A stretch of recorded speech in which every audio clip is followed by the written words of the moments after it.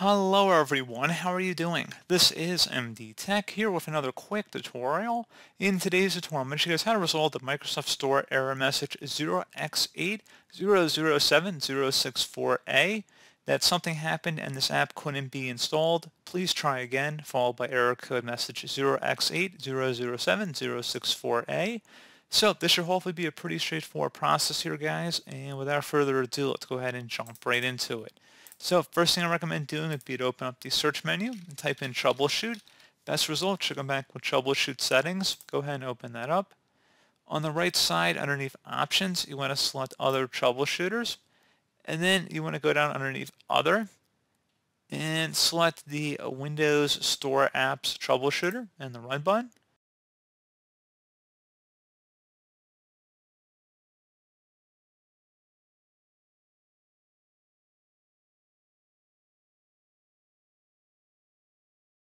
And I'd recommend following along with the on-screen prompts here and see if that is able to help resolve the problem.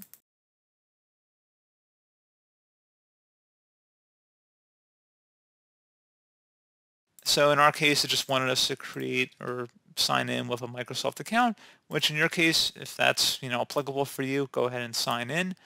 And if you're not using a Microsoft-based account, well, that certainly explains part of the problem you're most likely associating with that error message. Something else we could take a look into as well, if we close out of here, open up the search menu, type in WS Reset. Best match should come back with WS Reset. Go ahead and open that up and give it a moment here.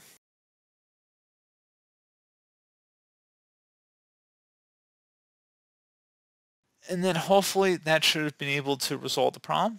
If you are still experiencing an issue, close out of here. Open up the search menu, type in CMD, best match, should come back with command prompt. Right click on it and select run as administrator. If you receive a user account control prompt, select yes.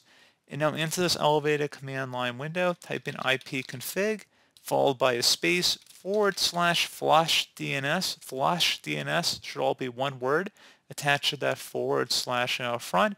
Hit enter on your keyboard. It should come back with Windows IP configuration. Successfully flushed to the DNS resolver cache.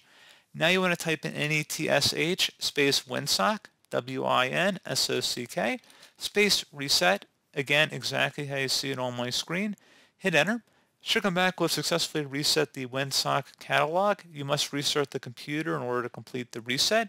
You want to go ahead and close out of here at this time and then restart your computer.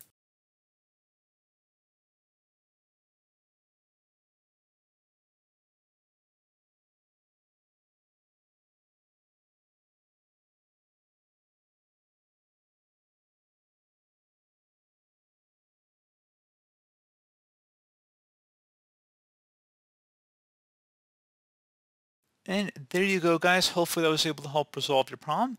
And as always, thank you for watching. Do hope I was able to help you out, and I do look forward to catching you all in the next tutorial. Goodbye.